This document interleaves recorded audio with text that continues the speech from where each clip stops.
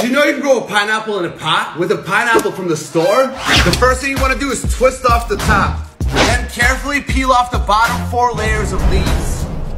What you want to do is expose the skin so the roots can grow. Leave it out to dry for 2 days so the top can heal. The next thing you want to do is place it over a glass of water. Place it somewhere well lit, away from direct sunlight. Pretty soon you'll see that a bunch of roots have grown.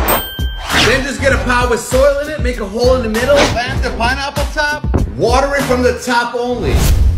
And fertilize it with banana water from time to time. It'll love it. What's gonna happen is that the leaves are gonna start growing out like this one. A stem is gonna grow from the middle, and then it's gonna flower and turn into a pineapple. 6 hours of light. Let the soil dry out before you water again. Keep going, and you'll have a pineapple pretty soon.